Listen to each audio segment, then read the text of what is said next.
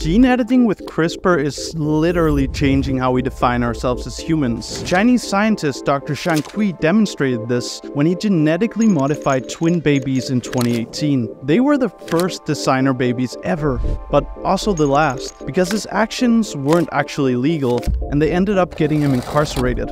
Let's get into how whole industries are being disrupted by the promise of CRISPR and what's going on with human gene editing.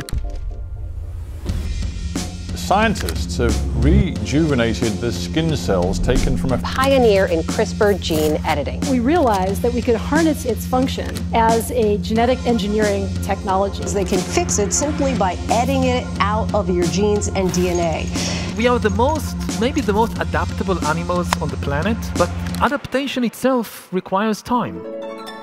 So CRISPR, what is it? Well, it stands for Clustered Regularly Interspaced Short Palindromic Repeats, and I'm not gonna explain that name. But basically, it's a pretty new technology still in its infancy. It's actually made a lot of buzz in the science world. Just look at this chart, which depicts how many scientific CRISPR-related articles have been published since its invention in 2012. The two designers, Charpentier and Doudna, excuse the probable mispronunciation. Well, actually, they probably don't mind considering that they won the Nobel Prize for CRISPR in chemistry in 2020. And that's because with its precise gene editing capabilities, CRISPR-Cas9, as it's more specifically called, allows us to alter DNA sequences to our liking and potentially eliminate genetic limitations. To paint a picture of this, co-inventor Doudna said this: "You can imagine that in the future we're not subject to the DNA we inherit from our parents, but we can actually change our genes in a targeted way." So that could be anything from eliminating the chance of getting a genetic disease like Alzheimer's, or even enhancing our desired traits, which is a pretty big deal, but it also works on plants too, where, say, you could make a tomato plant like this more nutritious. And I'll get back to the human side of gene editing too, because it's actually quite shocking what's happening there. But yeah, tomatoes. I want to mention this scientist here because she's been dubbed the Tomato Queen. Yeah, that's a real name given to a real person. Scientists. Dr. Martin, the Tomato Queen, has actually developed a tomato plant that accumulates vitamin D when exposed to sunlight. And it offers a remarkable 60 times the recommended daily value of vitamin D in just 1 gram of leaves. And beyond tomatoes, it's been used to modify lots of other crops like rice, soybean, alfalfa, wheat, rapeseed, cotton, and cannabis. Here I thought it really couldn't get much more potent. But just think of how climate change is challenging our ability to feed our populations. With CRISPR, we might soon be able to make crops resistant to drought or high salt levels, or maybe even extreme heat or bitter cold. And that's a lot faster than more traditional agricultural methods like selective breeding or classic GMOing. And what's more is, when it comes to human use, we can use CRISPR from when we're just an embryo, changing our DNA from the beginning to be a so-called designer baby. By the way, thanks for not clicking away yet. You can support me by liking this video. And I also just launched a Patreon, so go support me there. That would be a lot of help. So where were we? Alright, designer babies. What a nice way to say genetically modified infants. So, in 2018, the Chinese scientist Dr. Kui shocked the world by posting a series of YouTube videos documenting his unprecedented experiment. Two beautiful little Chinese girls named Lulu and Lala came crying into the world as healthy as any other babies a few weeks ago. Dr. Kui and his team were attempting to edit the embryo's genomes to remove the CCR5 gene, which would grant genetic resistance to HIV.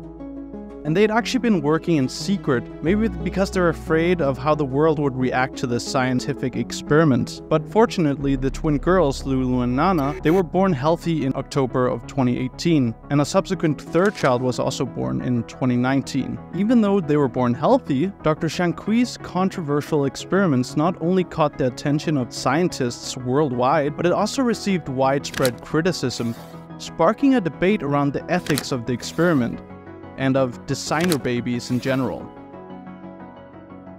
In the case of Lulu and Nana, there were concerns about off-target mutations which might have had adverse health effects and have created HIV-susceptible cells. Dr. Xiangqui and his team simply overlooked these risks. Also, none of the research has been peer-reviewed. Another point of contention was concerned about how the CCR5 gene, the one that Xiangqui removed, is linked to improved memory function and stronger recovery from strokes. So questions were raised about how the baby's brains may have been altered in that case. It's clear that Lulu and Nana made history being the first designer babies and all, but it's hard to know if they're better off with or without their modifications. That's also something that raises a lot of ethical questions as well, and something that landed Dr. Xiangqui in prison. But first, in terms of ethics, editing ourselves like this raises a lot of concerns about societal pressure to conform to certain idealized traits, for example. Very likely, we could also see a lot of discrimination against individuals who don't possess these traits. But it goes beyond discrimination too. On a much broader scale, in a world where tech such as CRISPR actually works 100% of the time, where we could have the power to enhance whichever aspect we really wanted to, we really need to think about who has the access to these new technologies and also how they're distributed. Because, as some scholars have also argued, if gene editing tech only ends up being in the hands of the elite, we could potentially see the creation of a genetic divide between those who can afford enhancements and those who can't. A biological class divide, as the author Yuval Noah Harari also states in his book Homo Deus. The cost of DNA testing is likely to go down with time, but expensive new procedures are constantly being pioneered. So while old treatments will gradually come within reach of the masses, the elites will always remain a couple of steps ahead.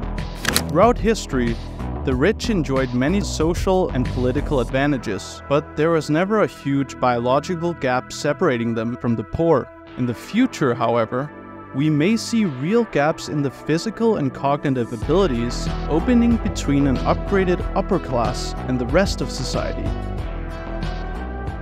So it's really exciting, but certainly also scary, to see what happens in the coming years with CRISPR technology, especially also when we pair it with AI technology.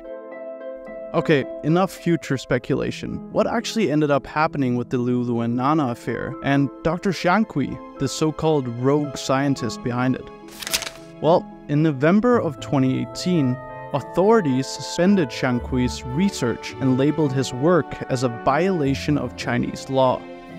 He was then fired from his position, and an investigation into the incident led to his sentencing in December of 2019. He was found guilty of illegal medical practices based on unethical conduct and of forging documents. He received a 3-year prison sentence and was fined $430,000. His 2 collaborators were also sentenced, but less harshly. Eventually, Dr. Xiangqui was released from prison in 2022, and now says he acted too quickly. The controversy prompted calls for stricter regulations and oversight of gene editing research to ensure that experiments like this are conducted within a set of ethical boundaries.